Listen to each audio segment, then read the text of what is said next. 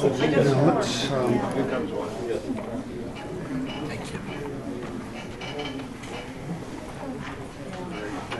I have given you the handout. It's not really 100% germane what I'm talking about at this moment, but I thought you'd like to see some of the facts and figures about this wonderful archaeological site we call the Bowser Road site, which is in Orange County, New York. And you can take that home with you, and when the monograph comes out, maybe you'll find out that I have changed the figures slightly, but the radiocarbon dates won't be changed. The site is definitely 13,026, plus or minus 35 or thereabout calendar years before present. What I want to speak about here, and we're in the first portion of this little delivery, is about the possibility, essentially, of our finding mastodons here in the valley. Really, it's quite remarkable that despite all the farming and work that's happened here, we really don't have any mastodons. I mean, I'm not aware of any. Do any of you know of any bona fide reports of mastodon remains in the Connecticut River Valley? It's remarkable, because just over the mountain in Orange County, New York, you have the classic area for mastodons in all of North America. In Orange County, New York, there are 66 proboscideans that have been reported from one county. And the reporting began as early as General George Washington's period. He visited one of these discoveries when he was engaged in the Red War. And the Bowser Road site is located in Orange County, and it is the 66th set of remains. It happens to be the only set of remains with a bona fide human association. But there are many. So here we have none, and over there are a multitude. And that's not even to count the ones near Albany, New York, and Saugerties, and on both sides of the river. I mean, it's a veritable proboscidean paradise to the west of the Berkshires. Why not here? Because this valley was open for settlement. We know because of Jason's Clovis Point and other things, I mean, and the geology for some period of time. So that's something we should be thinking about, and looking. Now, by the way, I'm going to pass this booklet around only because it's intended for a youth audience, although it's very well done, has these paintings in it and so forth, but it's called The Mastodon Mystery. Well, that sounds kind of hokey, but it really isn't, because when this mastodon was found around the year 1800, most people believed no animals had ever gone extinct. And this obviously disappeared animal, missing animal from no human society had known such a thing. That was proof positive that animals had gone extinct. And it did much to bolster and prepare people for the theory of evolution. So it was a mystery to the people in 1800. No longer a mystery, but back then it was. And it caused consternation when this mastodon was put on exhibit by the Peels in Philadelphia. Thousands and thousands and thousands of people paid for admittance. And by 1843, the effect had worn off, and the Philadelphians sold it to the Germans. And as I understand it, it's in Dortmund right now. You can go see it, but no longer in the United States. In any case, the dates for mastodons and I'm speaking specifically about mastodons, not mammoths, in North America, suggest that they disappeared roughly 10,400 to 10,200 radiocarbon years ago during the period of the Sugarloaf occupancy, I would think. And I think, ultimately people are responsible. So there's no good reason why they wouldn't be here. And studies of mastodons show that they do move. We don't have a lot of evidence, but that which we do comes from Florida. And strontium analysis of the growth ring increments on the tusks. This is a strontium isotope analysis, as reported in this volume out of Germany. Those strontium tests indicate that the mastodons of Florida likely were leaving their seaside locations and going up into the foothills of the Appalachians and then coming back and doing it all over again. So those animals moved perhaps regularly, perhaps yearly, back and forth, and their strontium and their bones changed in isotope amount because they're different strontiums in different landscapes, different water that they drank. So these animals were peripatetic, you might say, or they migrated. The mammoth, though, studies that have been done with the Florida evidence indicate that they didn't move. They were homeboys. They stayed around. They did not go through this long. So they're quite different in their habits. And it's quite interesting anyways. So the evidence that we have about, and it's so scanty.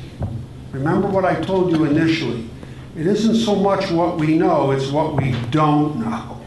So that we're talking about today. So based on the Florida evidence, we here in New England, we'll jump 1,000 miles or more to the north. We in New England would hold out the possibility that perhaps the mastodons of the Hudson River Valley in Orange County periodically went into the mountains or the highlands, maybe for the summer, where there were succulent vegetations around these ephemeral ponds and things. And maybe they went into the Berkshires and then they returned to the Hudson Valley. But if they did it for the Hudson Valley back and forth to the Berkshires, would they have not done it from the Connecticut Valley into the Berkshires? I ask you.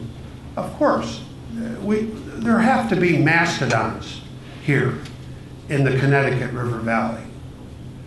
And if there are, sooner or later we'll find one with human involvement.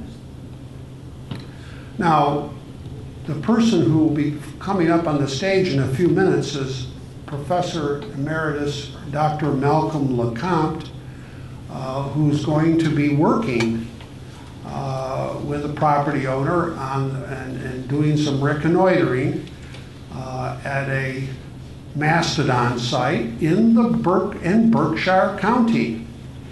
And for aught we know, that mastodon came from the Connecticut River Valley. We don't know. Might have come from the Hudson Valley. But one thing I can say is that the Clovis people who were hunting and butchering these proboscideans, these mastodons, upon occasion, they were killing them in different places. That's about all I can say, in different places. And what I mean by that is, at the Bowser Road Mastodon site in Orange County, New York, we read the strontium values for the tissues of that animal, the ivory and the bone. And then we calculated the strontium values for the artifacts, the ivory and the bone, that showed where that had been deposited with that mastodon. And they have a different strontium geochemical signature completely. In other words, they're not made of that animal that was killed, that mastodon. They're made from another mastodon from somewhere else. Where that elsewhere was, I don't know. Maybe it was the Connecticut Valley, or maybe it was the crest of the Berkshires, or maybe it was in the Catskills. I can't tell you, but it's enough to know, perhaps, at this time, that Clovis is ranging around with dogs, perhaps. Think about that. They're mobile. And they take an animal somewhere else and then discard its worn out artifacts with their newly killed animal. This is not something, the very fact that you can find a mastodon kill and butchery site and find these artifacts that are from somewhere else until this site was found was unknown. I can't tell you how fresh that insight, small as it is. It's brand new. The very fact that these artifacts, we can go to kill sites and find such things is wonderful news. Because folks, if we find more kill sites, we're going to find more artifacts. And one day, there's going to be a piece of Ice Age art found with some of those artifacts. It's only now a matter of time. Now we know where to look. The Bowser Road site, which I'm doing a monograph about, and by the way, don't think I'm being too mercantile, but I need your names if you want to be sent a flyer. Because I'm only going to print about 600 copies of this book. It's going to cost a lot of money, and I don't. But if you want to be sent one of the flyers, just sign in that list. I'll just, I have names of 80 or 100 other people there. It's the only way I know to get the word out. In any case, at Bowser Road, we found all these ivory and bone artifacts, fantastic things. I have one of them out on the table, the ivory ads, for you to see. I'll open the case, you can look at it. It's as we found it in the ground. The polish on it, it's clearly clear that it was well worn and used. So, but what we did, I wasn't prepared for it. I was just about done, took all the bones down to the Museum of Comparative Zoology at Harvard, where they're going to be stored in perpetuity. And I had the last thing to look through was the ribs. And lo and behold, as I looked through the ribs, I realized that many of the ribs had been split, flattened, polished, and cut. In fact, many had been broken regularly, as if they were snapped over an anvil. And the amount of force that is required to do it is fantastic. I'm going to go get one thing I have to show you, to pass around. Do you have that? Is that ivory club? Is it near the door there? Yeah. Good. And bring the axe too, if you don't mind. This is a Clovis replica axe. But this you must see. You're New Englanders. And this is most. This is your own culture you're looking at here. No, the ivory piece. You want that? Yes, I want this. I didn't know if you had people that were pestering. No. Okay. This axe, which is an exact replica based on the Ritchie Clovis cache axe that I dug up. This is made of hop hornbeam, which is a species that grew at the Bowser Road site during the Clovis occupancy. This axe chops bone as well as a steel axe chops birch. You can chop an entire skeleton up with this. And the marks of a celt or an axe of this size were left on the Bowser Road skeleton. We have, as you saw in the list that's been passed around, we have 60-some bones that have been chopped up as if they were cordwood. The chips went flying, we put the chips back on the bones, but truly this mastodon was not only butchered, it was torn to pieces. You know, but it's the bone of the rod. Oh, bone rod, okay. Yeah, I got it. Okay.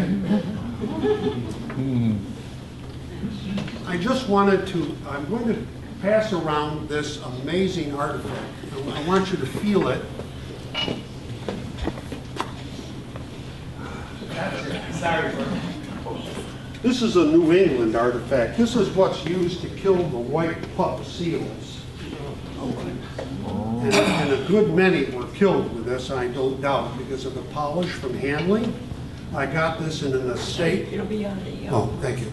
I got this in an estate in Newburyport, and this was probably taken up to the Strait of Belle Isle and did in God knows how many thousands of seals. So this is part of your New England heritage, okay, for better or for worse.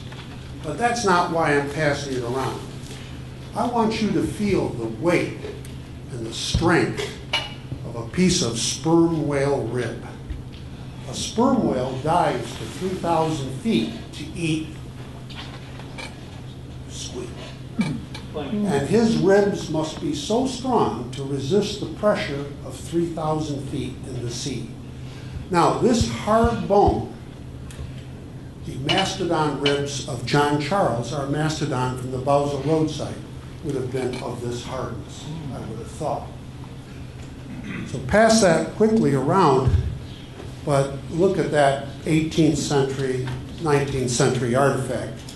So the Bowser Road mastodon, our mastodon, a bull who died at 55 to 65 years of age, that bull surely fought other mastodons, and we know they succeeded in killing one another. An animal that weighs 8 to 10 tons, and the force behind the tips of those tusks, the ribs must be very strong. So, wasn't it a surprise to me to find these ribs that were split end for end and made into artifacts? It must have been a very clever Clovis person who had the knowledge to make such artifacts. And these are addles for throwing darts. They're 24 inches long, all the length. They have V notches at the end for the most part. These are the first addles that have ever been recognized in an archaeological site. And we have, I believe, 16 of them at the Bowser Road site. They're all broken into these short pieces over an anvil stone, and they were left lying there. Now, I have to move right along because of Dr. LeConte, but let me say this. That's a ritual that's taking place. And I believe, I will maintain, that that mastodon was killed because people were going through, it was a test of strength and mettle, and probably people were advancing through age sets in their society, and this was the event that marked the graduation into the age set or its leaving, either one. But this type of periodic killing or event to coincide with age set in human beings as they change in their societal position, it's very common in the world. The pastoral Maasai, if you're a Maasai boy, and when you're 10 or 11, an age set is open, a flower blooms. The flower blooms only once in 7 years. You know it's time to open the age set. You get circumcised, and you become a warrior. Then 6, 7, 8 years later, the flower blooms again, and the next group of men are circumcised and become warriors. And those two groups of young men who are now warriors are in the same age set, which is about the length of a human generation. 7 to 10 years is a very important time to human beings in many societies the world over. I would argue that the Bowser Road mastodon was selected to be killed to mark those intervals, one of those intervals of time. Now, Vladimir Patulko, working independently in Eurasia, with the 4 sites that are well dated and explored, likewise has found that mammoths are being killed at these long intervals. Not every year, not every 2 years, no, every 7 or 8 years they're being killed. They're not being killed to live upon, although the meat and the products surely were used, but rather they're being killed for social reasons. And the products, of course, are used after the death. The animal is a dangerous quarry. It's a dangerous event. A few people will likely would die if it were only done by a few, but if an entire band pooled its resources and all the hunters participated, then the death of the animal was a foregone conclusion. And we have at the Bowser Road site 16 atlatls. 1 per hunter? Who knows? All I can say is this. To test this hypothesis that there might be atlatls, I went to the Buffalo Museum of Science where I used to work years ago, and there they have a collection of mastodons from the Hitchcock site. There are 20-some mastodons. They reckon that the mastodons that came to grief there might be as many as 80 to 100 over a period of 700 years. Do your math. And that means 1 every 7 to 10 years. And when I look through the bones, because no archaeologist has really gone through the bones, I found, and I'm not surprised, pieces of atlas. Heretofore unrecognized, the V-notches being very distinctive in their end. So all I'm going to say is Bowser Road, which is truly a butchered mastodon, one that human beings have definitely had something to do with it,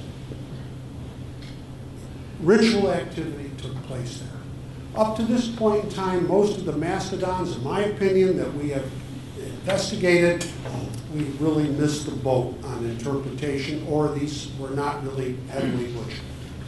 So this is what this site has to tell us.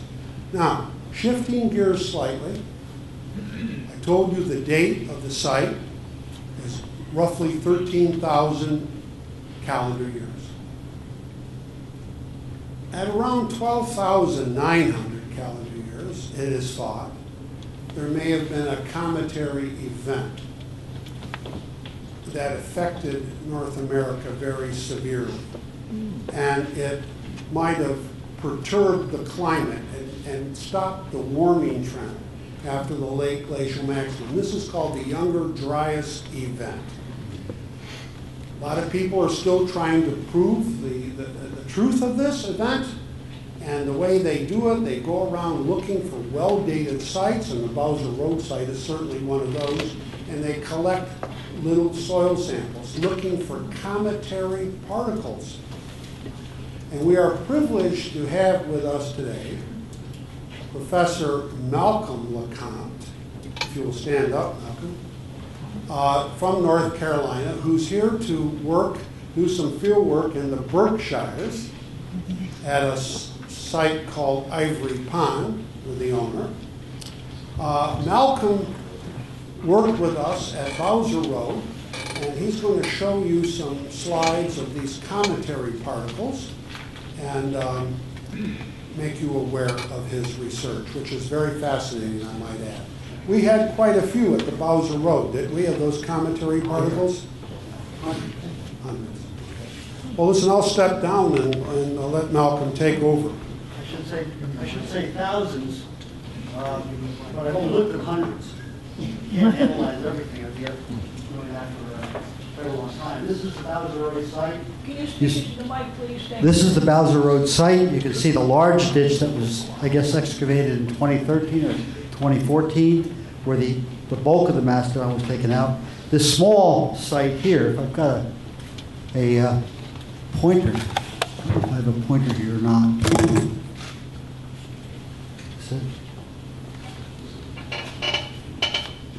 I think it's the button in the middle on top. Middle on top. That doesn't seem to be working. Well, anyway, let's go back one. I can just give you a quick survey of the site. Back one slide, please. Okay, to the right of the picture is a beach. This was formerly a lake. This is the black soil region of New York State, very agricultural, very rich soil, as you can see, the color of the soil. Oh, okay. Thank you. So to the right is the beach for this lake, and it's quite a different mixture of sediment. You've got peat here that's fairly deep, I'd say about 35 inches of peat before you hit a layer of marl. And here is the excavation that was the concern of last June, where I took the samples. And next slide, please. Next slide. Okay, good. Just as a quick overview of the impact hypothesis and the Bowser Road Mastodon site as it relates, the asteroid or comet impact is hypothesized to have occurred at the Under-Dryas start, the beginning of the Under-Dryas being about 12.8, you see down here, and the Mastodon dated to approximately 12.9, 13,000 years in that vicinity. Calendar years we're talking about here. And this is the right time for this event, roughly speaking, and the right place, because it's Orange County, New York. The farm there is the most northeasterly site closest to southeastern Canada yet explored for the YDB impact. There's problems there, but I wanted to mention that we've got evidence that the primary impact, appears to have occurred in southeastern Canada, on essentially Quebec province or southeastern Ontario, but somewhere in southeastern Canada. And a previous site that I had sampled and researched was in northeastern Pennsylvania, and it didn't have a date. It wasn't well dated, so I needed a site that was roughly the same latitude. Here we have it. The Bowser Road site was perfect. Next slide, please. I should have mentioned the shallow depth raises some concerns that I'll address shortly for anthropogenic contamination as opposed to cometary or extraterrestrial material. The proxies that we look for to determine an impact, and this is true for either the YDB or the dinosaur killer, the Cape Cretaceous Paleogene, we look for magnetic microspherules, iron aluminosilicate glass magnetic spherules. Typically, you can say that they'd melt at least greater than 1500 C. It's typically vaporized terrestrial crustal iron and aluminosilicate glass pellets. Think of those as just kind of like an iron or glass rain, molten rain. That's what it would be like. They're typically of the order of twice the size of a human hair diameter. There's plenty of evidence that those are in the soil. They've been investigated quite a bit. Melt glass is a really good indicator because it tends to be a bit hotter. It takes to melt it. You've got inclusions in the melt glass that give you better clues as to the temperature. They're typically bigger, so they're easier to pick out. And then there's the platinum group elements. Of course, iridium was the famous clue to the Cretaceous Paleogene impact that killed the dinosaurs, or it was contributory to killing the dinosaurs. And platinum appears to be the key signature for this particular element, although I was involved in some research where we found osmium in the northeastern Pennsylvania site. So any of these three are can be indicative of an extraterrestrial impact. And platinum seems to be the most prevalent one that is associated with this particular impact.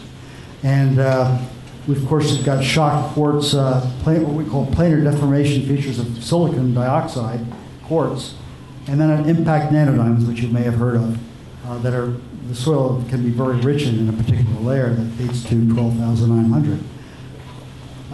Variety of allotropes of the diamonds. These are quite expensive to look for. I've looked for those. I would go broke if I kept on looking for them. I concentrate on the easier things to get, which is the iron, the spherules, the melt glass, the platinum, and the quartz. Although quartz is quite hard to determine. And let's go back one slide if we can. I just want to mention why this is an important event. We think it either contributed to or accelerated the millennial-long Younger Dryas climate change. It's well known about a 1,200-year drop back to glacial conditions during a period when it was warmer. Actually, the solar insolation was greater than it is today, and we went back into the ice age. And then there's the megafaunal extinction that happened around that time. It was either the abrupt extinction or a progressive in some species case, but you're talking about 35 different species, and they all seem to have disappeared about the same time. Not exactly the same time, but progressively disappeared around that time, or went through population bottlenecks. And then, of course, there's a presumed, based upon point counts and other indicators, that there was a cultural reorganization, or these people just began to move about to some place that they could better survive in. So there was some movement of the Clovis population based upon some motivator that we just haven't well determined. So let's go to the next slide and one after that. Next slide, please. Oops, I think we'll go back one. Back one?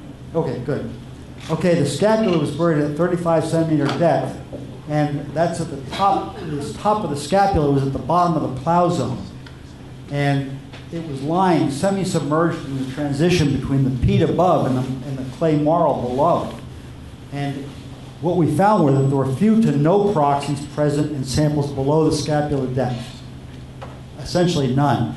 And there's a lot of phragmites in this area that would tend to move things around.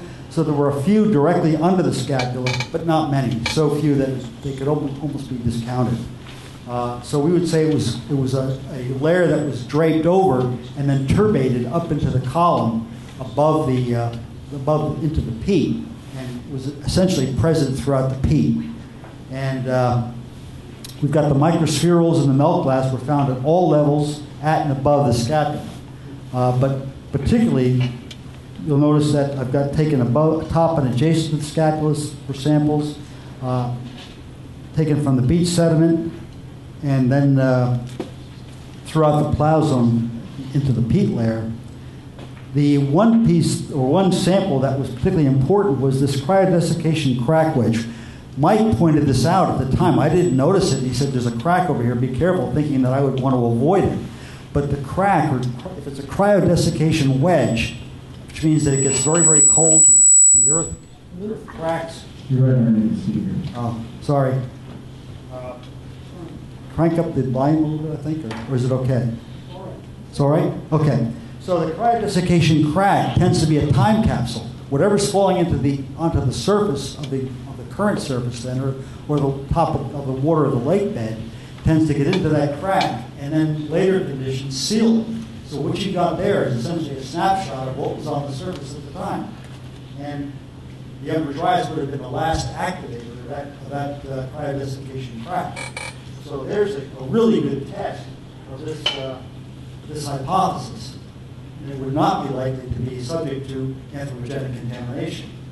Now, the idea of anthropogenic contamination from fly ash, from power plants, and the like tends to be countered by the fact that we've got this lens-like occurrence that's not present below the scapula, and tends to be featured by proxies that have a higher temperature than you typically see in the fly ash or the products of industrial activity. Let's go to the next slide. Okay, these are examples of the spherules that we found in the cryodesiccation crack. And some of these are very elegant, like this. I call it a Fabergé egg. You can see the flow features. I hope you can see the flow features that are on the surface. Here you've got these dendritic patterns on these, and somewhat visible on this one. But these two are the best seen, and we've got these features on the surface which are indicative of a movement toward crystallization during its molten state, and then its rapid cooling. So it's quenched and frozen with that crystallization not quite complete. And the result is these dendritic patterns. That's a classic example of an impact spherule, or called microtectite. Usually these are made not of material from the impactor, but material from the crust, the ejecta. So this is what we call distal ejecta, meaning it's quite a bit distant from wherever the impact took place. What's interesting about this guy over here is that you've got this little spot here down in the lower portion that's darker. And what you need to understand is that the electron microscope that's used to image these things will see atomic weights as darker if they're lighter. So the bright material is iron splatter on the surface of the spheroid. The darker material is some kind of an inclusion that's a lighter atomic weight. In this case, most likely silicon. In fact, I'll show you in another slide here. Can you relate the approximate size of those objects that we're familiar with in this? They're about half the diameter of a human hair. Thank you. Oh, my goodness. And this is an example of melt glass that was taken from the Paleo Lake Beach. I should add that the density of the spherules on the lake beach, and as Mike has pointed out to me, this could be an effective wave action or whatever. We're talking about tens of thousands of these things. Typically, at any given site that's not associated with a beachfront, you have maybe 500 per kilo to 1,000 per kilo. These were tens of thousands of spherules. I've never seen such density. Every time I look at a different portion of the slide, I see more and more spherules. You can see the material which they were evolving from. Here you've got a piece of melt glass, quite a bit of junk attached to it, just stuff sticking to it. But you see the vesicles on the side here, which indicate outgassing from the interior of the material, which indicates, and you've got these sharp edges as well as this rounded, very smooth surface, indicating that it's an aluminosilicate. You've got the aluminum here and the silicon here showing a very bright response in the EDS spectrum, the energy dispersive spectroscopy that was used, X-ray dispersive spectroscopy used to determine the elemental abundance or composition. So you've got rich aluminosilicate glass. You've got this little white spot here. And remember, white means it's a heavier element. So if we go to the next slide, you see this white spot is magnified, and you see that it's got kind of a flow pattern. This thing was in a melting state, and there's also flow patterns I just happened to notice sitting in the chair that are evolving away from this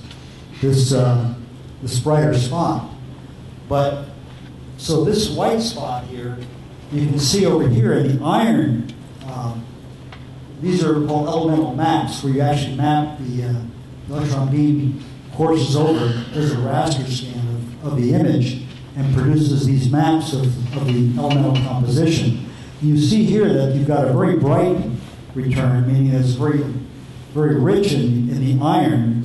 What you've got is very poor in aluminum, very poor in silicon, where the matrix is very rich in aluminum and silicon, and oxygen. Of course, these are oxides of aluminum and silicon. It's going to be very rich in oxygen, but this is the iron is depleted in oxygen. It's very unexpected. Native iron, or oxygen-depleted iron, is very rare on the Earth. It just doesn't occur very often. And here we have an example of what appears to be native iron.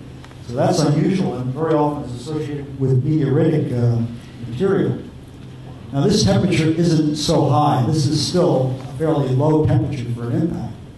But you look at the melting here and the fragmentation of this iron grain. There's another one above it. If we go back to the previous slide, you'll see that you can almost see this trail and these two particles in this image, and then you can almost see the trail here in the aluminum and silicon signature. Go back to the next slide. And I think that's about all we can say there, except that these flowing, fragmented tails and the melt mixing tail that you've got there are reflected in this gradation that you see in the elemental map. You see that it's merging with the matrix, and that the matrix is filtering into these regions that are mixed with iron, aluminum, and silicon as the thing melts and dissipates.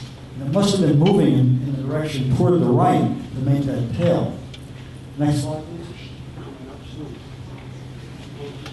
Okay, just two more slides. Next slide. Okay, here's a spheral that was glass. You can see it's aluminum silicate spheral. And then you've got the spot here. And then you've got a very bright spot here in the silicon, but dark in the aluminum and the iron. So that means it's a lighter material. And if we go, it must be silicon. So we go to the next slide. And you see that it is silicon. It's 86% silicon. You've got a quartz grain there. It turns out the quartz grains melted at about 1700 C. That's well beyond the anthropogenic signature. So you've got another piece of proof there that this is not anthropogenic. This is something different, something much more dramatic. And we go to the last slide. I believe it's the last slide. The idea here is that even this conference brought up questions that I have to address with this hypothesis of a Canadian impactor. This much damage, this much material being spewed out in the ejecta, and the animals and people surviving this event is quite startling. So the question is, how did that happen? And just how, maybe we don't understand what this impactor event was. Was it a distributed feat or a distributed event or a single impact? We just don't know yet. But there are a number of possible craters that are in this general area. And hopefully we'll be able to make a determination based upon the material that we see in these northeastern sites. And the last thing is that all the stuff that we see at this site, the Remember Dry, is the same stuff that we pull out of the KT event, the KTG event. So that's what we found, and the investigation is continuing. We have found platinum there, but it's not yet clear what it means.